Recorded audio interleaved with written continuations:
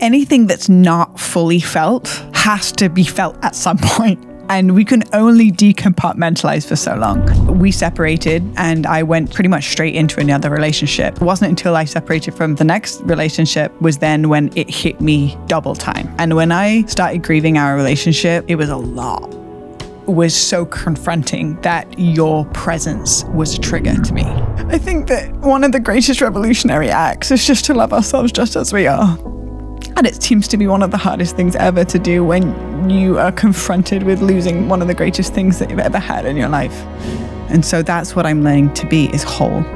And when I was with you, I wasn't. This is a reclamation of power. But right in the seed of our greatest challenge and our greatest pain points is the seed of our greatest potential and our service to the planet. And so once we can give context and reframe the story we're telling ourselves around what it is that's being presented, this is actually where our power lies. A lot of our sickness comes from not knowing how to healthily transmute an emotion that is dense. It's disconnecting us from our vulnerability, and that vulnerability is the thing that actually allows us to be connected with others. I think that when we truly start loving ourselves in the mundane moments, that activates our magnetism, and that level of hands-off trust in the universe, that's embodiment, that's power, that's magnetism. And that's rooted in just being just the way that we are. That's beauty.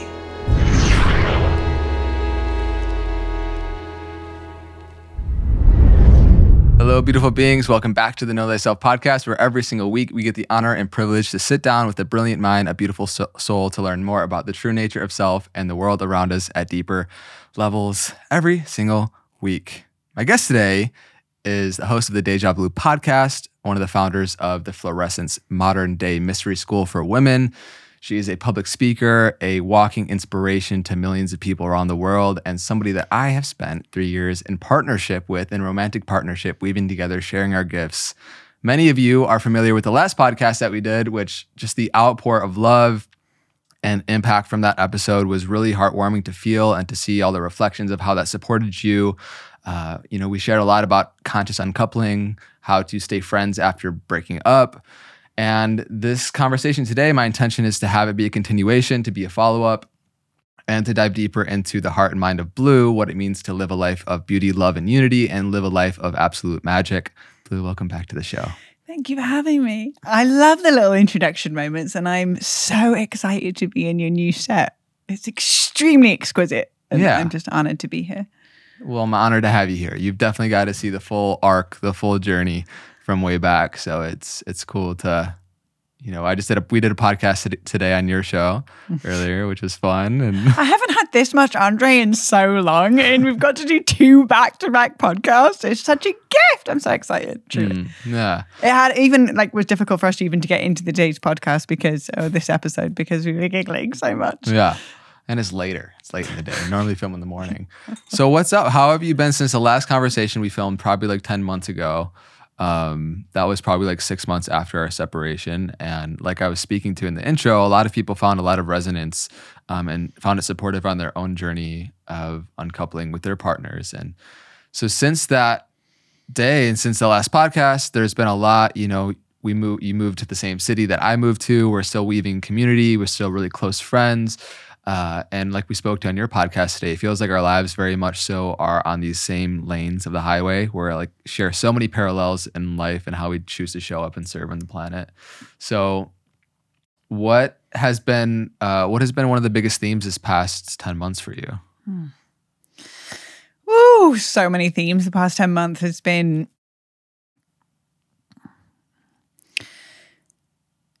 a highlight of every single area of my life that I am outsourcing my validation. Every single area of my life where I desire to be chosen, that I desire to be special, that I desire to be seen or acknowledged, to fill some kind of void where I'm not doing it myself.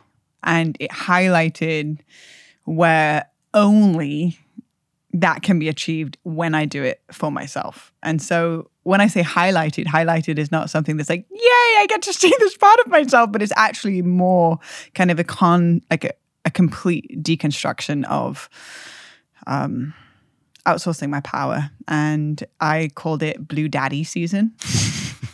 So all my close friends have been calling me king because I have learned to be that masculine for myself. And I realized, like, in partnership with you, you are impeccable with crossing all your T's and dotting all of your I's. That you can see it from the set. I mean, if you just look at this set, look at the meticulous nature of the lighting and the quality of the videos and the quality of the way everything's professionally constructed. This is exactly how you live your life. There is a deep authenticity to it.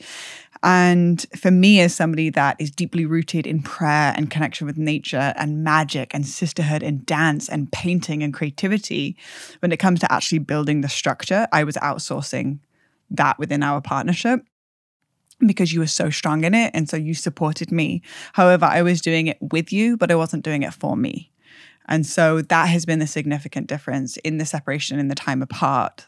And specifically since we had our last podcast, I have learned how to be Blue Daddy. I am learning, and continuously I will always be a student, how to build the infrastructures of recognizing that even magic needs structure to be both in the 3D, and it's not actually real until it's here. And so there's so many thoughts. I can go off in infinite timelines of imagining all of the things that I want to create for myself. However, none of it's actually real until it's lived out in the mundane on a day-to-day basis through consistency and devotion rooted in self-love, not rooted in the desire to be validated if I do X, Y, and Z. So it was really coming back to the foundations of building my house on rock, not on sand. And it's been a journey. It's brought me to my knees, and it's also humbled me deeply. And it's also been the greatest gift, because I think that when we pack ourselves with ourselves, then it's the greatest asset. And what I mean by that is that I start living from the inside out, not from the outside in. Instead of creating for the validation, to create because it's an outlet for my deepest desires and my greatest joys. And in addition to that, on a separate note, it's been a journey in relation to you of how do we run parallel? How do we work alongside each other in projects, in community, in weaving in the same group of humans, and to genuinely rest in unconditional love when there is an emotional attachment or emotional investment in the other person. And that in itself has, again, brought me to my knees. And there's so much to unpack within that one thing that I just shared about us. However, I can hand on heart say that I can come on your podcast and from a genuinely embodied place feel like we're in a really delicious, juicy, deep friendship that I believe will last forever. And so it feels genuine and authentic to talk about it and to share it with others, because it's a blueprint or a way of operating that I've actually not seen modeled before. And to be able to have access to that with you is something that I'm willing to talk about. And I only want to talk about things that feel integrated. And I don't want to talk about things from the center of the core of the wound, because like I'm still open and raw. And with other people's projections on the current situation, it can distort what it is that I'm experiencing. But from a genuine, integrated, grounded place where I'm no longer longing and I'm no longer craving and I'm no longer wanting something from you, then I can actually understand and rest what unconditional love feels like in my body. And then from that place, I can talk about it. It's a beautiful process of remothering and refathering yourself and providing that masculine frame and container for yourself to really blossom. You know, it's like the plant potter for the plant to grow in, or, you know, the riverbed for the river to flow in, or creating that, but not sacrificing your feminine essence in the process of it, which is an interesting balance to walk. And there aren't, I feel like, a whole lot of examples, especially for women, to go out there and do that with, because I feel, you know, there's the example of completely sacrificing your feminine essence to live in the masculine world as a woman. And people like live your life however you want, but it's possible to be able to actually do both. And I'm just curious for you, I know in the process of really self-sourcing a lot of the stuff within yourself, you have to feel everything to its full depths. And like, I know grief has been a theme from many different angles and aspects of your own life, to like fully feel the grief, deep grief, to then actually be able to choose the life that you want to live from an empowering place, and not the shoulds or the have tos or the must, but actually because you love yourself and it's an act of self-care and self-love. And so anything you want to share on the importance of feeling grief when there is something that you are needing to grieve? Grief has been one of my greatest teachers. And I have been asked in the past, how do you get to this point in your evolution? Or how do you feel so confident to me or so embodied? And first and foremost, I'm a student, always and will forever be. Secondly, my relationship with grief is a deep level of respect. And when it presents itself, I give myself permission to go all the way in. And I believe that life goes through the shamanic cycle, whether it's in a medicine journey or it's just life in general, or the seasons of life, which is death, purification, rebirth, integration. So as we evolve, the evolutionary process is the death, purification, rebirth, integration. And when the death presents itself, that is the respect for that season, because without the winter, we cannot have summer and vice versa. And so once the respect is made, if I don't respect grief, or if I don't respect sadness or shame or anger or jealousy or guilt or whatever dark side of the moon emotion presents itself, then it has to sit somewhere on my body. And once that understanding is recognizing, Albert Einstein talks about energy is not created nor destroyed, only changed in form. Well, if I don't express the grief, then it changes in form and it has to sit somewhere in the body.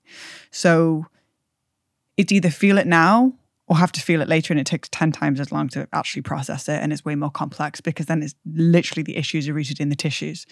So when grief is present, I have a certain formula that allows me to feel it in its entirety. And if I don't have access to it, then I have allies that can support me, and I can go into that in a little bit. However, for example, if I'm feeling a deep level of sadness and I'm in a public space, the part coming back to your original question, which was learning not to neglect myself or live from the outside in, if I'm feeling some kind of way, I ask myself, what is it do you need right now? And sometimes that could be reaching out to a friend, a trusted friend. That can be solo time. That could be go and put your feet in the earth and go make a tobacco offering and say a prayer. That could be go and immerse yourself for 3 days in nature. But it's a deep level of listening of what do I actually need, as opposed to what is the space wanting from me and how can I appease that? Because that's the difference of living from the outside in or living from the inside out. And so there's something about giving myself the privilege of my process. And once the permission is granted and I can create a cocoon or a safe place based off of what my actual needs are, then I allow myself to go all the way in. Feel whatever it is, the capacity I need to feel it at, as long as the space is safe.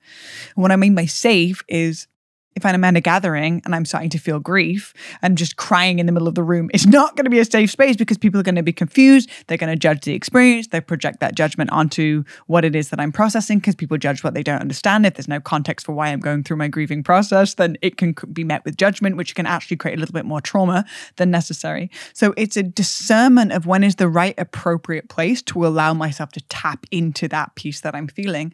Once that space is set, and that can be many different things for me, it's sisterhood, it's solo time, it's nature time, it's camping. There's multiple different places that I can tap into it. It's allowing myself to go into the fullness of it and to respect the darkness. And there is Persephone, she's the goddess of the underworld, and she shows up and I have a conversation with her. I'm like, okay, I see Persephone. I wasn't expecting this. I'm at a gathering right now. And here comes Persephone. She is like, it's like the Grim Reaper standing at the door and she's just like knocking on the window. And I'm like, no, not right now. And he's like, you don't have a choice when you feel grief.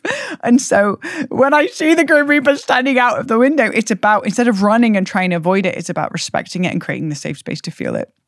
I just so happen, if you are in touch with astrology at all, I have 4 planets in Scorpio. Scorpio is the underworld. Scorpio is the shamanic space. Scorpio is the unspoken. Scorpio is the really deep sorceress, like shamanic realm.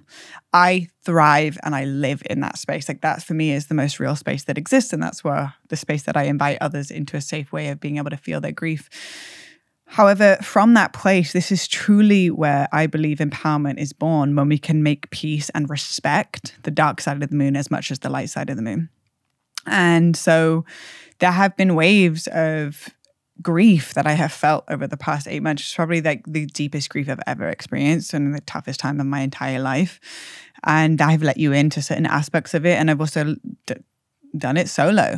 However, I have learnt my greatest lessons from those places, and I've been able to meet myself in the deepest way possible. And where I think empowerment lies is learning to love yourself in those pockets.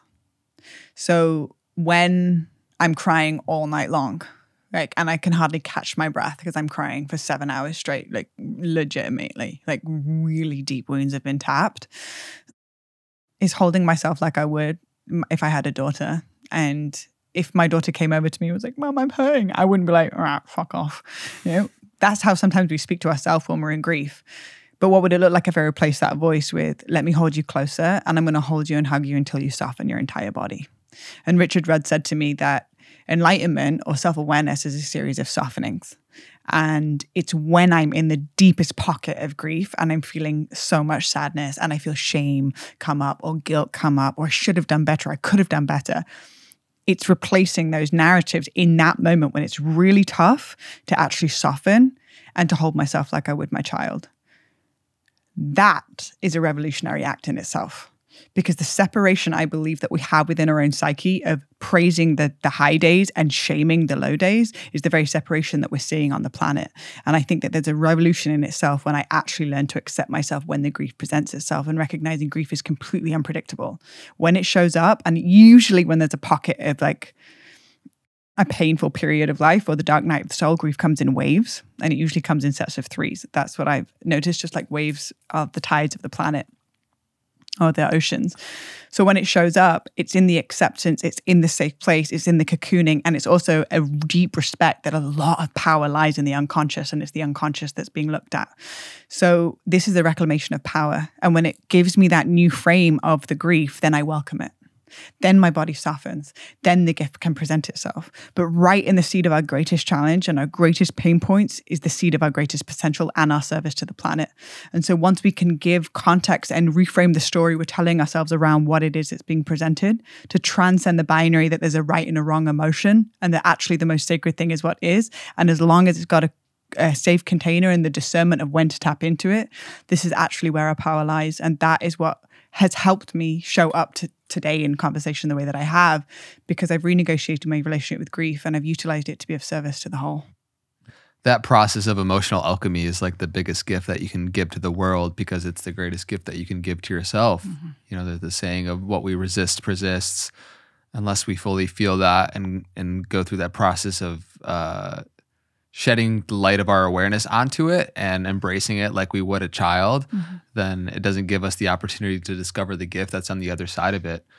One thing that's interesting to kind of tie a bow on the last conversation we had was, you know, the periods of grief after separating from a romantic partnership. You know, everybody, it's on different timelines. For us, it was on slightly different timelines, you know, because you went into another relationship fairly kind of quickly after, and didn't give you the full time to process the separation or grief from our connection and from our separation. I went straight into the separation and the grief of that and transmuting that and my process. And then you came out of essentially the other relationship after however many months. And then it was like the timelines were different. So I'm just curious, when you look back at this past like year and you look at the timelines of our healing, how did you see the reflection of me and the reflection of us be difficult or healing along that process of reconciling your grief and this notion and your own relationship to longing?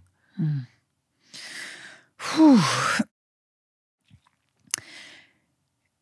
Anything that's not fully felt has to be felt at some point. And we can only decompartmentalize for so long. And I,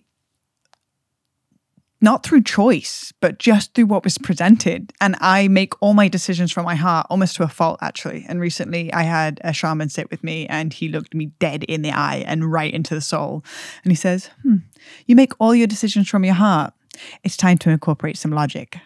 And I was like, oh, I feel so seen, because actually sometimes the excitement and the heat of the moment isn't actually the smartest choice. And the only way I'm going to know that the stove is hot is by touching it.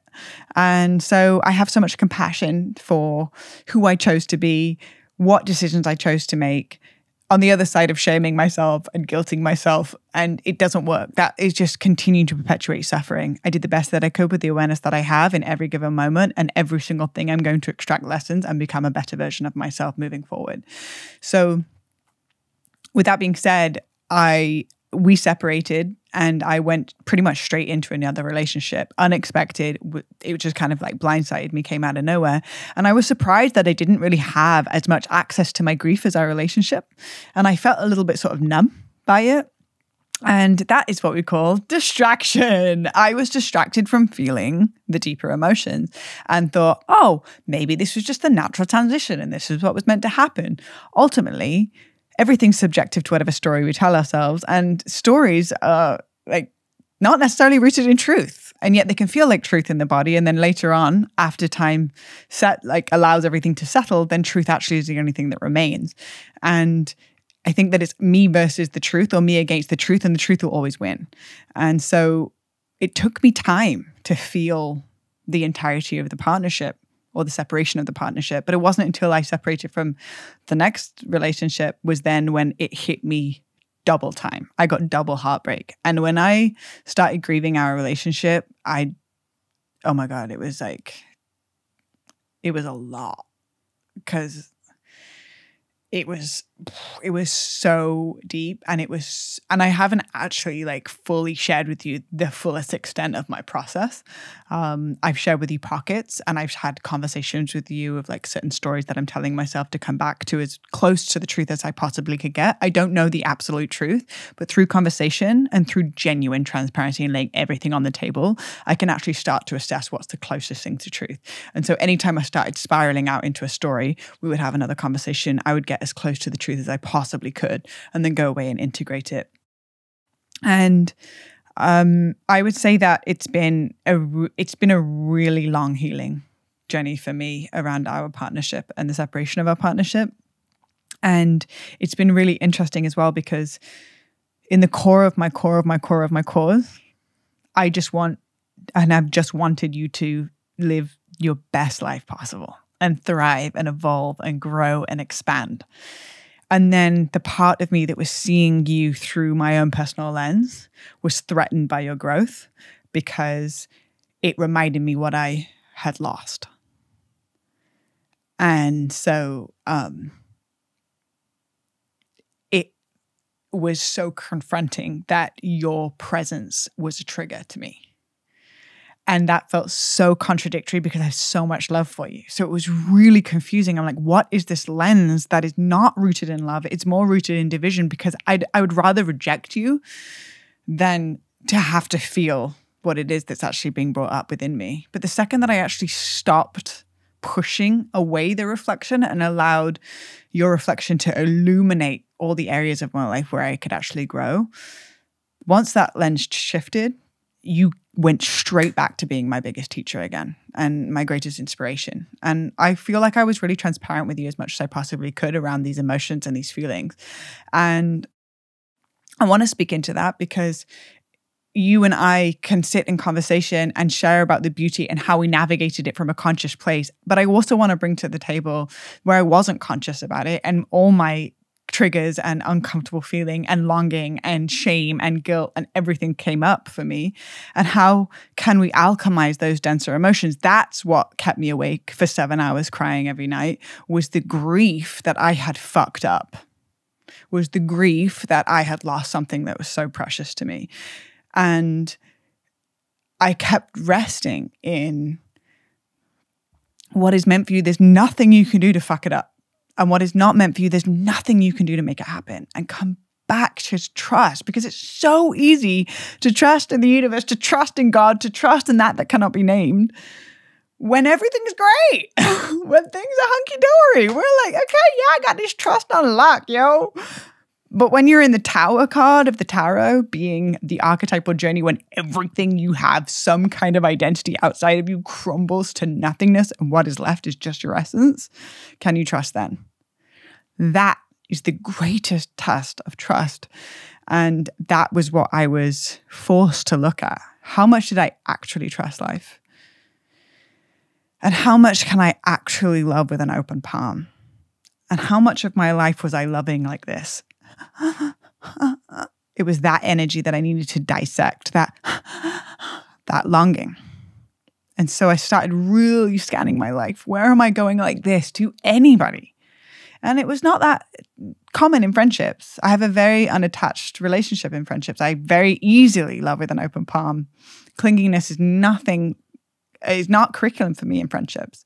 In romantic partnerships, it's so ripe and rampant. And it took me on a journey back to my relationship with my father, leaving when I was a really young child and constantly going away for work. And there was times when he would be, I don't know, I was like, oh, here we go again. There's tissues down here. He put them specifically because he knew I was going to cry. My father would leave and go to work for 6 months at a time. And I remember hugging him before he would leave. And I was so silly looking back at it. I would do anything just to get 30 more seconds with him before he would leave for a long time. So he was wearing his business shirt and I would hug him and spit on it. And dribble spit. So then he had to go back upstairs and change his shirt before he left so that he wouldn't leave within the next 5 minutes. And I got extra 5 minutes with him. And I've never shared that story before until this moment. So everything that is unresolved within my father, within my mother, it will come out in romantic partnership. And when I can go back to that little girl that just wanted an extra 5 minutes with my dad before he would leave for 6 months, I have compassion for that part of me that was longing. And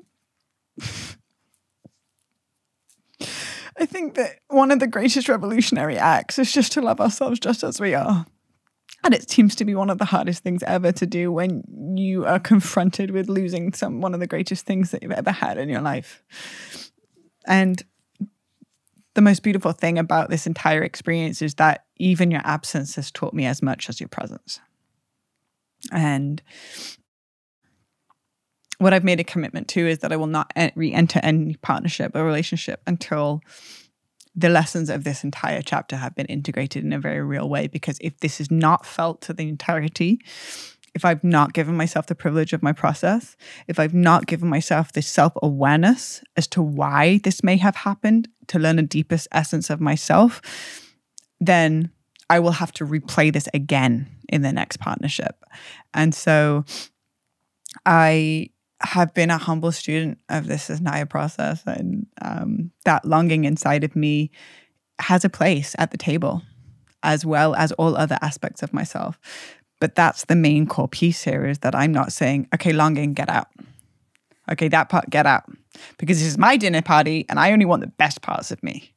That actually is a weak space. It's when the longing has a seat. It's when the shame has a seat. It's when the guilt has a seat. It's also when the ecstasy has a seat, and when the self-awareness has a seat, and we can all actually commune together.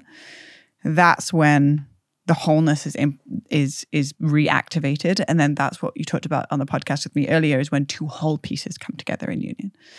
And so that's what I'm learning to be, is whole. And when I was with you, I wasn't. And that's why I was still seeking.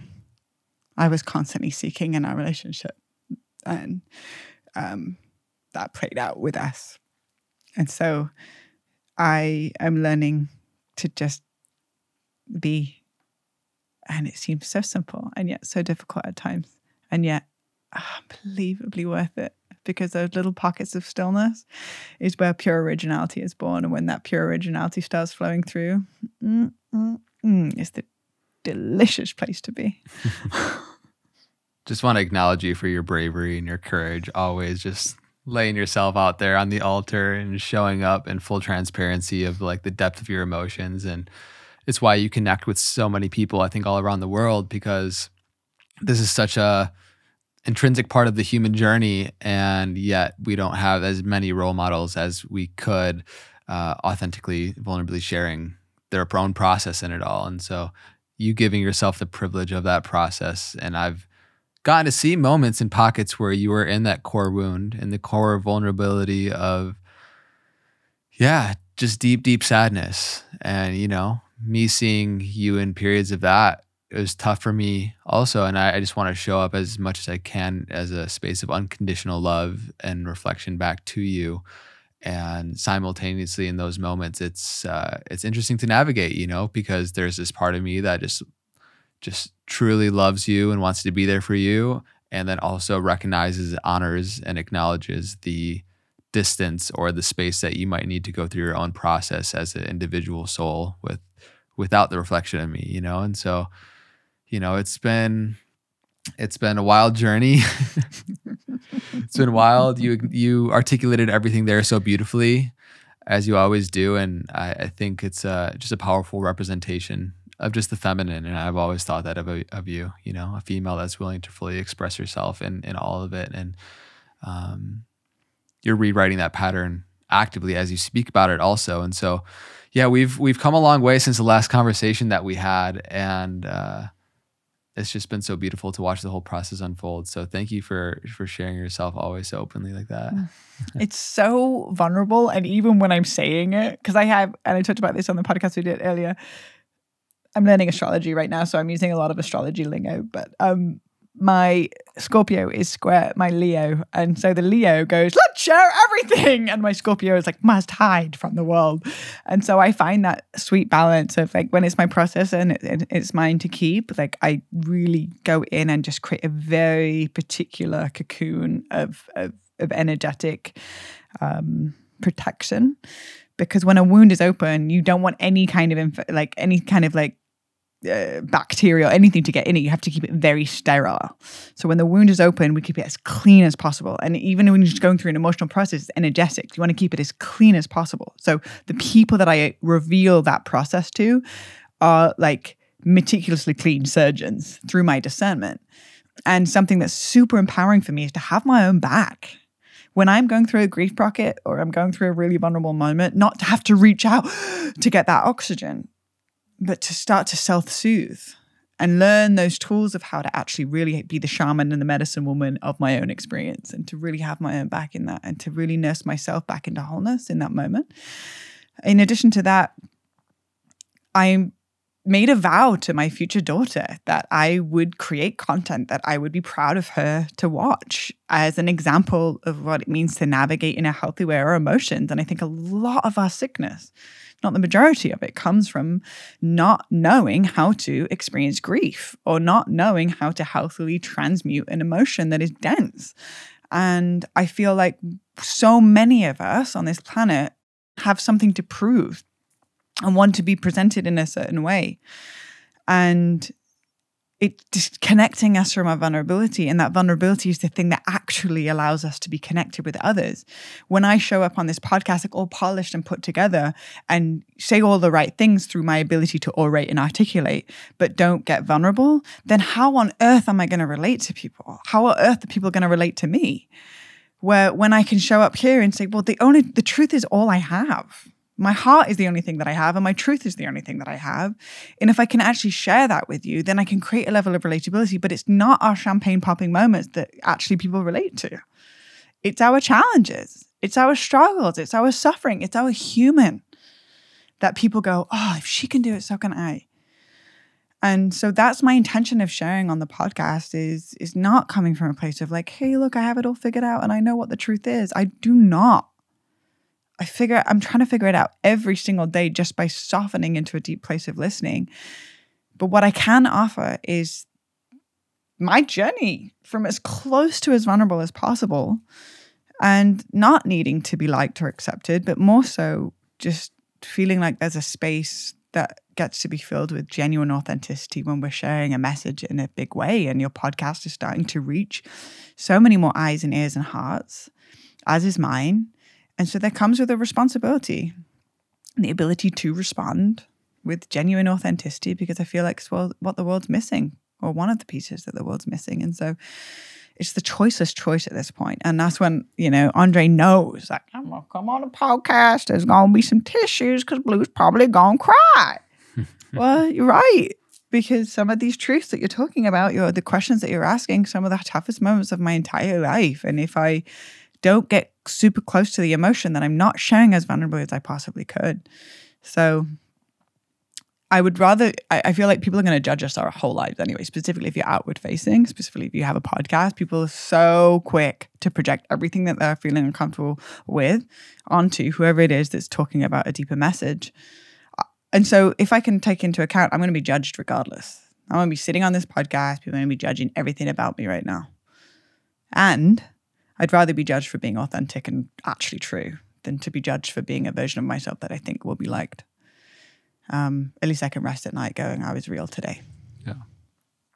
Ultimately, that's who you need to impress most, is when you lay your head down on the pillow at the end of the night. Are you confident? Do you feel good about who you chose to show up as? You know, just give myself a high five at night, be like, yeah, a little nightly routine. That's a clap for me and my authenticity. I have actually started a new kind of ethos around life, which is, and I've noticed you've got it on your altar too, my 5-year-old self. I'm just checking in every single day. She's the only person I want to impress. She's the only one that I'm like, all right, what do you think? And she's like, girl, you crushed it today. I'm like, oh yes, that validation from my 5-year-old self is everything. Is everything. That's the only place that I'm allowing myself to outsource my validation, is my 5-year-old self.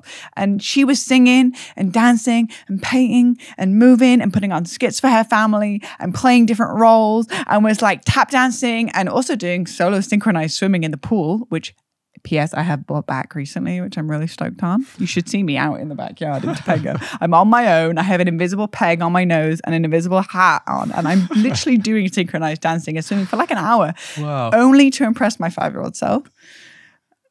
And that ethos has returned me back to what is truly important. Are there other people doing the synchronized swimming with you, or is it just you? Oh no, it's just me. And I have an invisible audience too. Wow. I love it. This is so on brand for Blue. 32 years old and still crushing the solo synchronized dance. Come on. Proud. I'm genuinely proud. I come out the pool and I'm like, yeah, because I like to, and I heard this, I don't know who said the original quote, but the universe doesn't give you what you want. The universe gives you who you are. And when I am dancing in the pool and I'm having a damn blast, the universe is responding to that. The universe is responding when I'm painting. The universe is responding when I'm singing in the shower and singing in Spanish. Why would I not sing when I have everything to sing for? When I have the sun, when I have the stars, when I have the moon, and when I have love. The universe is responding to that in the microcosm moment. And so if I want to create a beautiful life, it's to check in with my 5-year-old self and see what was happening in the original blueprint before everyone else's projection of consciousness was put on me. Yeah. You're describing really the journey of the artist harnessing the power of their sensitivity. You know, artists are the most sensitive among us, right? They have the most access to feel the full spectrum of their emotions, and then therefore they get to create from that space, you know, those high highs, those low lows. They get to have the full spectrum, the full keys, all the keys on the piano, to be able to express and create from that place. And you know, I love how you're sharing how to harness that in the healthy way to fully feel the grief. But then is there anything else that's really supported you in being able to harness the power of the gift and also the weight of feeling so many emotions so deeply, to be of service, to use it to create art, and not just, you know, to be super emotional all the time? That's a great question. Otherwise, I would just be a wet blanket everywhere I go. And there was another thing that Deborah Silverman, one of my teachers and dear friends, shared with me. She said, know when it's time to feed into it and when it's time actually is not the space. And that is the discernment. And I've also learned that the capacity in which I can grieve is the capacity in which I can have ecstasy. And so the deeper I go on that side of the pendulum is the higher I go on the other side of the pendulum. And I, on a daily basis, experience joy for absolutely no reason besides the pure gift of being alive. I will be walking from my bed to the shower, and halfway down, all the way on the way to the shower, I just go, and just this atomic bomb just of green heart energy just explodes out of my chest. My toes are curled, my fingers are curled. I'm red in the face, my veins are popping out my neck, purely for the excitement of being alive. I don't know where it came from, but I know where it's going, and it's feeding my future self. And so I allow it to take me over and engulf me. Every 75 trillion cells in my body are listening and responding to that pure joy that I've given myself full permission to feel. I can only feel it to the capacity in which I can grieve. It has to sit on the same spectrum. So within the same breath, I'm not crying all the time when the grief genuinely presents itself. And for as long as it takes, it may take 6 months. It may take 6 minutes. And when the joy shows up, I give myself full permission to let it take me over. And there are a few pockets that I experience that joy from. One of them being tapping myself into the timeless state of creativity. When I'm writing a song, or I'm playing my guitar in the balcony watching the sunset, or when I'm sitting in front of a giant blank canvas and I've got this whole vision of what it's going to be. And for 9 hours, literally, I don't even have any bodily functions. I don't need the bathroom.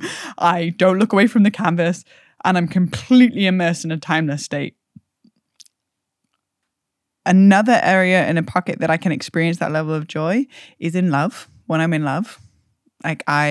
Or even just for a moment in passing, when there is a moment where I have been met in the depths of my soul and I can see directly into the heart and the soul of that person, and what it does just for a moment, it opens up that possibility, the infinite possibilities. I can marinate on that feeling for at least 3 days straight, because it's life force energy that is cultivated in me. It's very rare when that happens, but when it shows up, it's really fun to dive in it. And then the other pocket is, I find that the joy is accessible in the most simplest moments. I've been in very expensive, lavish vacations and been traveled around the world by somebody, or somebody's taken me around the world in a private jet. It's fun for like 5 minutes. But for me, being in nature, sitting in a circle with the moon rising, playing some music, making some offerings in the fire with people that I cherish. It's in the simplicity where I find the most joy. So in creativity, but it's usually what my 5-year-old self would want to be doing. That's my navigational tool, is how to access the joy. So being able to be taken over by the joy is my capacity to grieve, is also my capacity to be able to fully live. My relationship with healing, my relationship with death is my ability to truly live. So they all sit on the same spectrum. And when you realize that it's all just a spectrum, you can accept it in its wholeness so that you can experience all of it. And I think that's the reason why we're alive. We're all on the spectrum. Me with my toes curled and was like, yes! We are all on the spectrum. Yeah, we are. Yeah, on the spectrum of being human and the fullness of what we get to experience. And what you're describing is the beauty way. You know, you're sharing what it means to live a life of beauty, and to living a life of beauty means living a life that's authentic to you. And so for you, what has been the biggest realization into the desire for living a truly authentic life to you, living your life for you, not for anybody else? And then hand in hand, the beauty that reveals as you discover more of your authenticity. I feel like my soul came here to learn the rules so I know how to break them. It's just been my way since I was a kid. And I have a really hard time. I've always had a really hard time following somebody else's map of consciousness. And what I mean by map of consciousness is that there's, roughly about 8 billion people on this planet. There's 8 billion different realities all happening simultaneously based off of the story you tell yourself around what is. So from generation to generation to generation, we tell the children, the next generation, our map of consciousness of how we perceive reality, and then create it from a binary experience. So there's a right and a wrong way of doing things. And then you throw in the mix of religion and it just gets really complicated. And for me, my soul has always been thirsty for the deepest resonance of truth to my being. And so it's just something that I came here with. I can feel it in my soul signature. A lot of my astrology is in the house of Aquarius. And Aquarius is all about the future, the direction we're moving in, the blueprint of the new human. And so my life is designed to ask questions and to feel into resonance with what's closest to my heart's truth as I possibly can get without harming another. And that has left me on such a deep inquiry, whether it's traveling around the world solo, or trekking through the Himalayas, or sitting with shamans for a month in Peru, or working with plant medicines, or diving deep into the gene keys, or understanding esoteric wisdom and philosophies. I love it. It's my lifeblood. And so I've just continuously detached from needing to be right and allowing myself to feel into what is the closest thing to love I could possibly get. And one of my teachers once said, I don't know what the truth is, but I know what love feels like, and I follow that every single day. And I can feel in my body when something isn't love. I can feel in my body when I'm judging you. If I'm judging you and I'm feeling contraction, it's got nothing to do with you and everything to do with me. And I want to be curious enough to understand where in my psyche of my subconscious mind am I not aware? And how can I bring it into my awareness? How can I bring it from a subconscious part, a pattern part, a conditioned part, a program that is outdated and has got a virus in it? How can I bring it into my conscious awareness and love it into wholeness? That's where power lies from my perspective. And so when living a life based off of that ethos, since I was a child, it's got to a point now where I realize that magnetism is born from authenticity. More things happen for me the more authentic I am. They just do. So it's become something that I've just noticed. More opportunities, more people that open doors for me, more communities that want me a part of what it is they're creating, more opportunities to travel, more beautiful humans that I'm surrounded by, the more authentic I am. And I still catch myself in these, I get caught up in being like, oh, well, maybe if I look a certain way, or I need to put on these clothes and maybe then I'll get the attention of that person. I can feel that and it feels icky in my system. I feel so outside of myself when that happens. And it's yet caught up in a general narrative that living from the outside in. And this is the path that I really want to illuminate with my life. And you mentioned the word beauty. Well, what would it look like if we started going through a massive epoch shift from artificial glamour to authentic beauty? Authentic beauty is actually the most magnetic quality and it's available to all. Doesn't matter what your genetics, doesn't matter what physical being that you're in, because authentic beauty is born from how much you love and how much you allow love in. So anybody can be beautiful, actually. Mm-hmm. And the people that are most magnetic to me are the ones that are confident with exactly who they are. So there's two beautiful pieces there that you brought up, one of magnetism and then two, the switch to authentic beauty. First, the authentic beauty piece, like, you know, I see you very much so as a feminine female role model and leader. And you spoke to what, you know, showing up in the way that you would want your future daughter to be inspired by and to live like. And, you know, right now, unfortunately, I think especially in the West, there's this mass perception of women overly focusing on their appearance in the OnlyFansification era of people over-sexualizing themselves and do whatever you want with your body. But, you know, I would love to see more and more, and there are so many, but I would love to continue to see the blooming of women that are leaders from the heart, that are revering the inner qualities, including the external appearance and the physical meat suit, because that's fun and that's beautiful too. And it's not to put that away, but to also really prioritize the inner qualities of authentic beauty and not just the artificial glamour on the external. So just any thoughts that you have there for women, but obviously men will benefit listening to this too, women that are on that journey of switching to authentic beauty and the journey of that process and the courage it takes. Well, first and foremost, I would like to actually ask you a question. Okay. As somebody that I would say is self-aware and is constantly on the pursuit of getting to as close as your authentic truth as you possibly can, while also bringing love into other people's lives, what do you find to be deeply attractive in a woman? A woman who's connected to herself, a woman who knows herself and is self-sourcing her own safety within. A woman, personally, I find beautiful when they are expressive in their creativity. That whatever it looks like, if it's singing, if it's painting, if it's dancing, if it's creating, that feminine essence comes online and expresses itself somehow. So that divine feminine energy to me, where somebody in a woman really has a deep connection with themselves is one thing. And then hand in hand, also deep connection with nature, I think, is also an extension of ourself that I find really attractive. And then, yeah, a caring and a loving heart is just like, you know, there's just a kindness to spirit that I really appreciate and cherish to have in my close circles, you know, and so that is something as well.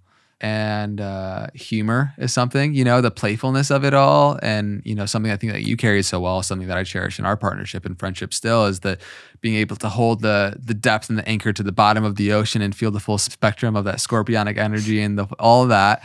And then, you know, the hot air balloon, lightness, laughter, playfulness of just realizing the cosmic joke of it all. That spectrum is something that is is rare to feel in both polarities that strongly, and something that I really cherish and am attracted to. And then physical beauty, I'm also very attracted to too. You know, that's thank you for mentioning it, because it's a big part. Yeah, it's core. It's a huge part. In terms of like romantic partnership, you know, or attraction in that sense. And so, yeah, physical beauty, the inner qualities, and that those are some things that I would mention. Well, thank you for answering that, allowing me to flip the interviewer roles for a second.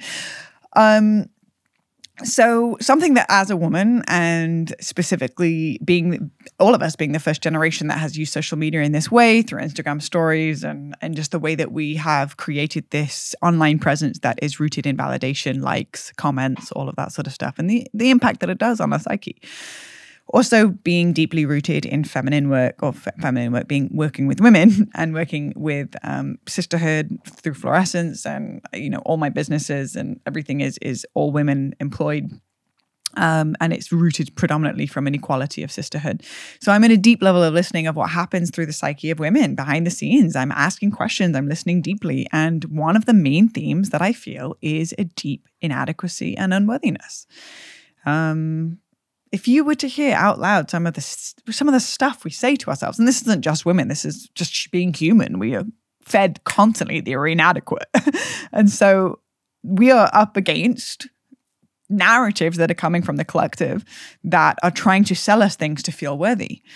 And specifically online, Instagram is one of the most common dating apps that exists. We present this version of ourselves outwards so that we can be accepted or validated from that place that we're not validating ourselves. And so it's such a trap. It's like, and if we're not fully here and we're using it as a tool, it uses us. And it is chipping away at our sense of self-worth. Now, in contrast to that, what I have personally found to be the most attractive in men and women is confidence. And confidence is born from, going back to our original question, is how much can you make peace with all aspects of your own psyche? How far are you willing to go in your own psyche and love that too?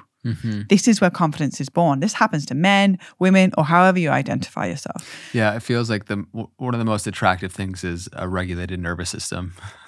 It's the definition of success. Yeah. Instead of saying how much money you make, it's like, my level of success is how regulated was my nervous system today, and how much did I laugh today. That is actually my definition of success.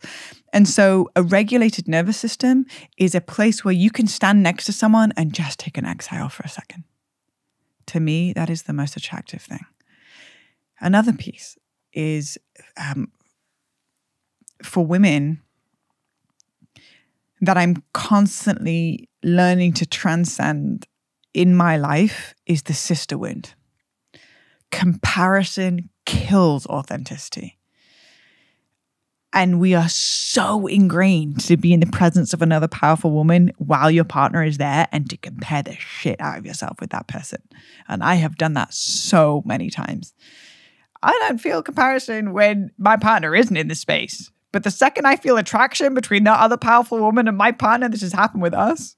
And I've gone, ooh, and all these inadequacies come up and my comparison with that woman, and then I need to leave the space because it's too uncomfortable. That did not start with that situation. But it's in the self-realization and the self-actualization in that moment is when it could actually potentially end. And I found that being in transparency and walking in integrity, life will meet me at that place. So to be transparent, to be authentic, and to be in integrity to sisterhood, and to create safe spaces for women to actually transcend this separation and to actually genuinely have each other's backs, and not when a hot single man comes into community and shows attention to both of them, which has just happened. To go to the sister first and foremost and check in. How's your heart doing? How are you feeling? Where are you at? What is your truth? What is your relationship with this experience? And how can we come closer because of it? That's revolutionary. I believe when sisters come together and stop comparing themselves with each other, we will start to see the planet heal. And we have been turned against each other to compete to be chosen by the man, to compete to be chosen by life, to compete to get the job, to compete to get the more followers, to compete from each other, to separate and compare ourselves with each other. We are leaking our life force power. We are leaking our integrity. We are leaking our vulnerability. We're leaking our authenticity through comparison. And that's the place where actually the magnetism is born. And so that's another piece that I really want to continue with my life, is to genuinely celebrate the shit out of my sisters and let their success be my success too. Mm-hmm. And when they succeed, to celebrate them. And when they're down on all fours and they're crying, to be with them and be a safe space. I think that everything else will work itself out from that point, but we just need to fill the spaces where we're leaking that power. And when we start to reclaim it from all these different pockets, which we've been conditioned a way to avoid or to reject, that's where our power starts to come in. That's where, when I can sit in front of another person and to be witnessed and to be seen as a powerful woman, is because I have gone into these pockets and infused integrity. And so I'm constantly checking myself where I may be leaking that power. And sometimes it's from blind spots. And sometimes that's why it's important to have these reflections from people that you trust. So I'll just come back to the original point. I can go off on tangents, but here we are. This podcast of the chatting, I guess. For me, the most attractive thing in another person or within any human is a regulated nervous system, pure undivided attention, a genuine curiosity to get to know somebody, and a melting a binary of there being a wrong and right, and just allowing our process of every single part of the human, H-U-E, human experience to be sacred. Mm-hmm. And that, for me, of course, there's a physical attraction as well. And the physical attraction is usually a byproduct of self-love. Self-love has a morning practice. Self-love exercises. Self-love eats clean. Self-love cleans their environment. That's attractive. Self-love is so magnetic, and it is the center of our universe and our world.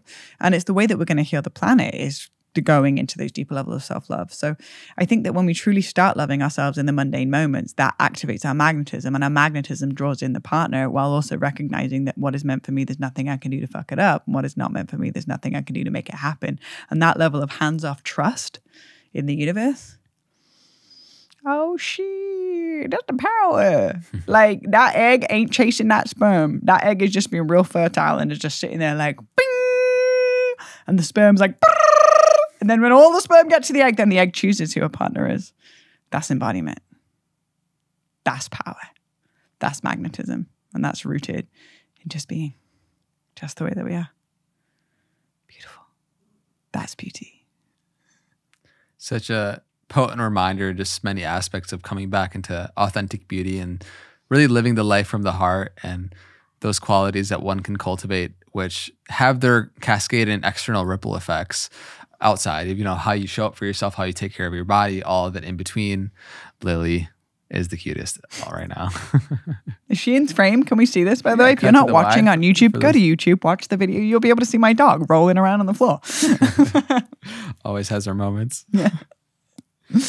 Yeah, that journey of like coming to actually live in the heart and have it be on a solid foundation, because you can like be in the higher energies, but not rooted and grounded in our lower energies as well. And that creates chaos and emotional turbulence and all of that as well. So just thank you for being and doing the work that you have done to, through your core wounds, through your hearing, through all the challenges that you've gone through.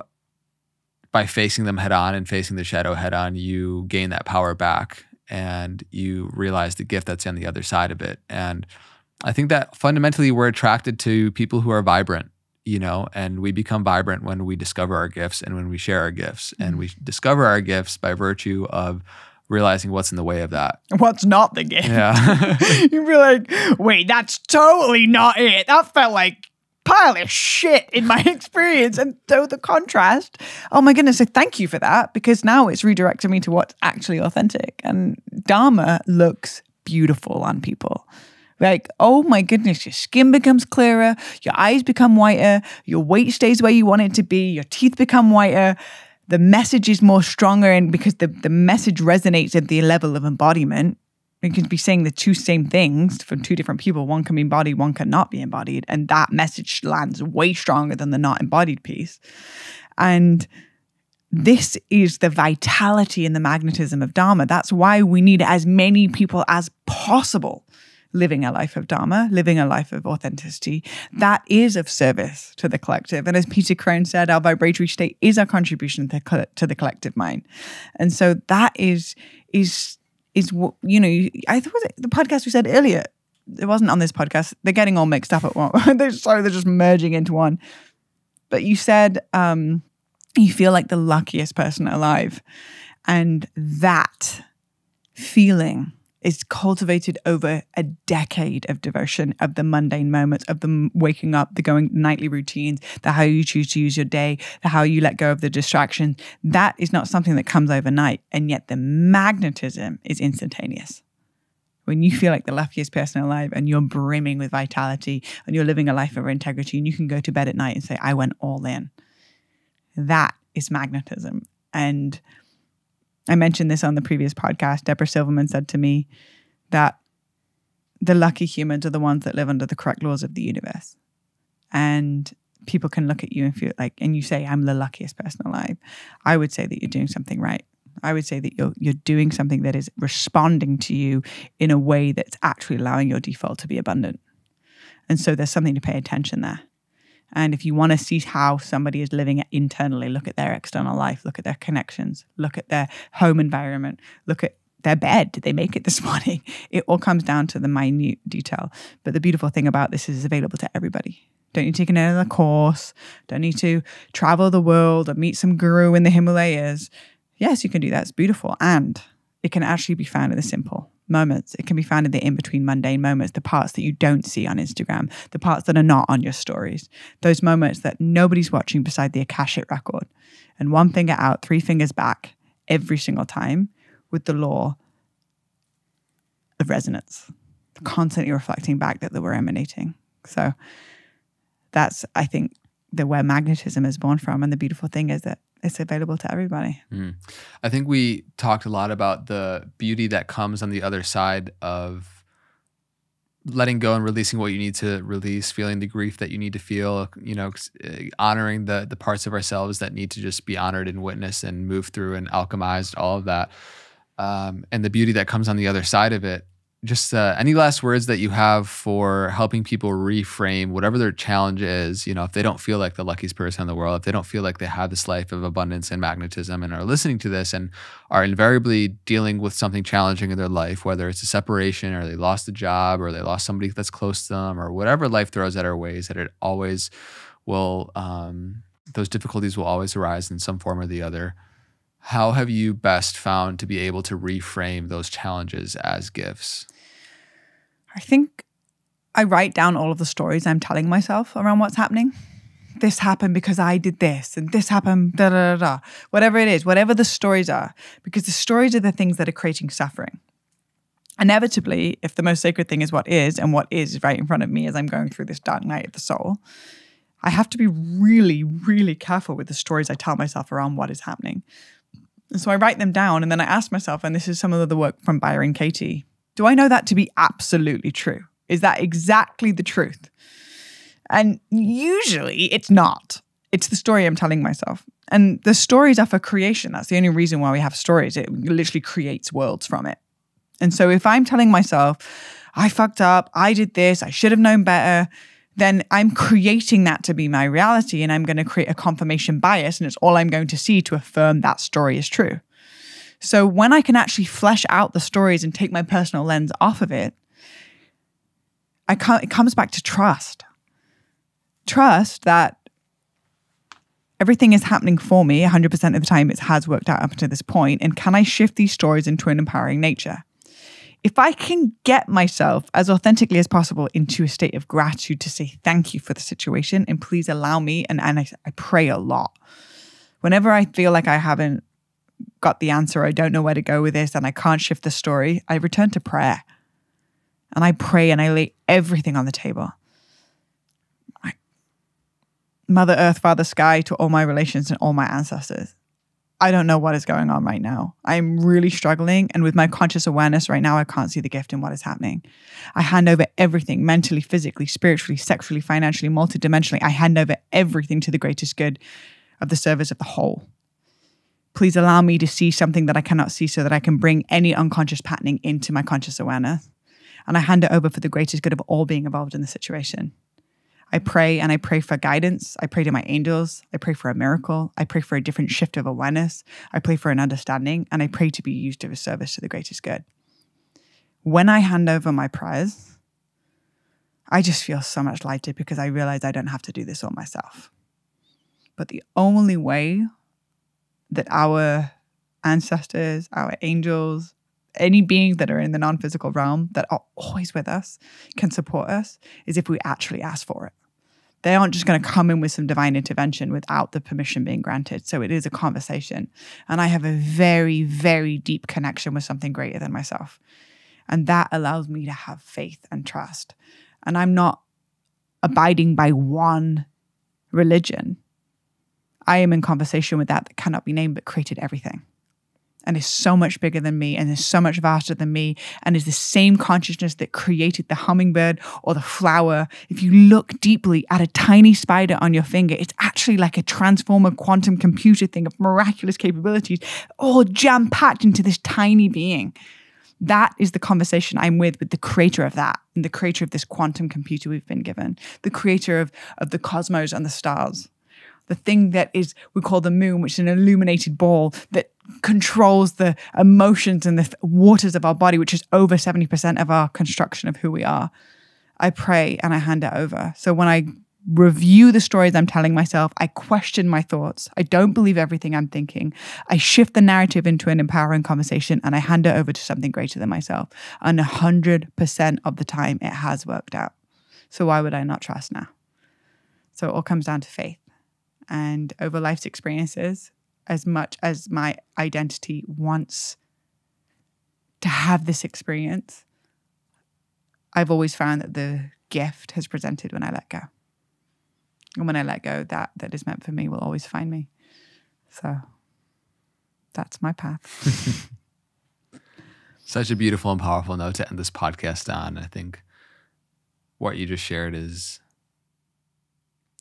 it really is that process of surrendering to a greater intelligence, to know that you don't have to hold everything within yourself, by yourself, that you can be held with the family and familiar and friendships and different connections that you have in the physical. And then you can also surrender and trust into the greater unknown, into the non-physical. And cultivating that relationship is the path of living a life that's a walking prayer. So thank you so much for sharing yourself today. Just so fun to weave with you and continue to see our journeys unfold and support each other, and just appreciate and love you so much. Yeah, is there anything else that you want to share before we tune out? With the process that I've shared with you in the depth of the vulnerability of the triggers and the confrontation of your success, my deepest, genuine prayer is for this podcast to continue to expand and to hit the hearts and the minds and the souls of millions of people around the world, because I believe in you with every fiber of my being. I have been able to live with you for 3 years and walk away from that relationship with nothing but the deepest reverence and respect, and that says something. So my prayer is that your life is fulfilled with everything that your soul desires for the greatest evolution of yourself and the people that you serve. And I can hand on my heart say that for the rest of my life, I will forever be in your corner, celebrating you to every mountaintop and to every peak and every valley. I will be there as a friend, as an ally, as somebody that has my hand on your spine and cheering you on. And I'm just truly grateful to be able to weave in such depth with you and such silliness and play, and to be able to continue to weave parallel and support each other. So thank you so much for having me on as a guest on the podcast. I was nervous coming on because you're kind of cool these days. And also, I just wanted to say thank you to Chelsea for being here and for last minute showing up and just weaving your magic and your medicine behind the scenes and bringing this feminine essence and touch to everything Andre's creating. And Shout for out being my Chelsea. soul sister, like the fact that this stays within the family and we get to do this together is just the greatest gift one of the greatest gifts I've ever received in my life. So thank you for having me. Such an honor to be here, and I love you guys so much. We love you. Thank you so much. That was incredible. I've received all those words, and Blue has the gift of the gab, and she's really good at giving her words of affirmation. Oh no, brown cow. Just like that. Just leave it on with a very conscious cherry. But just your gift and the way that you really show up and how you reflect the beauty that you see in others, it allows them to realize the beauty that they have within themselves. And that's the greatest gift that you can give people. So thank you for choosing to show up the way that you do in the world. And for everybody that's tuning in, if you don't know already, check out Blue's podcast, Deja Blue. It's awesome. It's coming back. It's going to be released again soon. Season 3 coming back, right?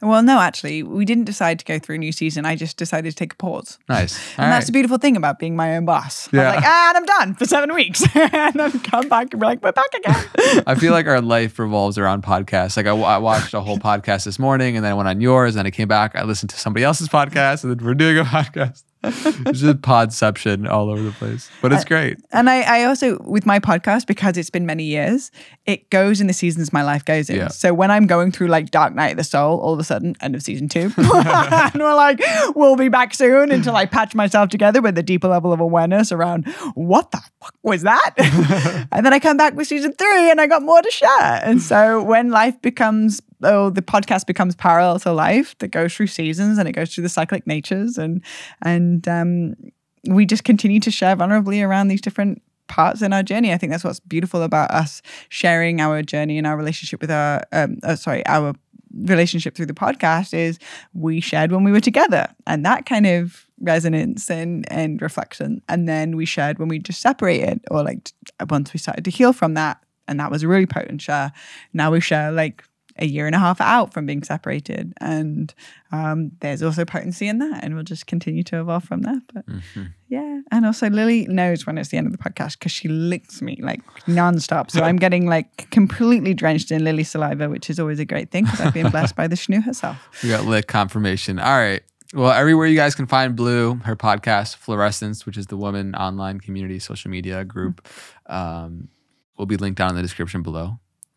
For everybody that's been tuning into this incredible podcast, thank you so much. I just really deeply appreciate everybody that tunes in, and we receive all of the messages, all the comments, all the heartfelt moments when you guys are impacted by what we share. And we often, I say this sometimes, where we can see the numbers online, but to remember that each number represents a human being that's on their own path and journey of awakening and healing, and to feel into the joy and just deep knowing that there's this collective family that's out there all over the world is just so exciting. So thank you for coming on that journey. Until next time, be well.